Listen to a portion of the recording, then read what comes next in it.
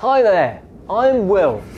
And I'm Andy. We're from England and we're waving to you in Qatar because, well, we're coming to see you and we're excited. About your weather. No, we're not coming because of the weather. Yes, we're excited to come and visit your school in actual real life as soon as this pandemic thing makes it safe to do so.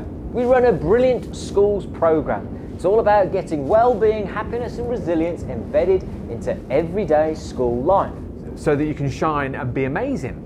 The thing is, we've been studying, well, positive psychology for longer than you've been alive. But positive psychology, that's happiness, posture of happiness. Yeah, we know some stuff about well-being. Usable, doable stuff. Useful, doable stuff that will help you navigate your way through school. And life. And life. We're not just coming to visit, we're coming with a challenge. Now, we work with lots of schools in the UK and help them achieve outstandingly happy school status.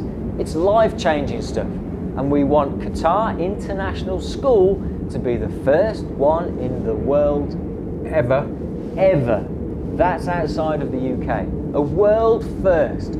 I'll be working with the primary kids. And I've got the teenagers.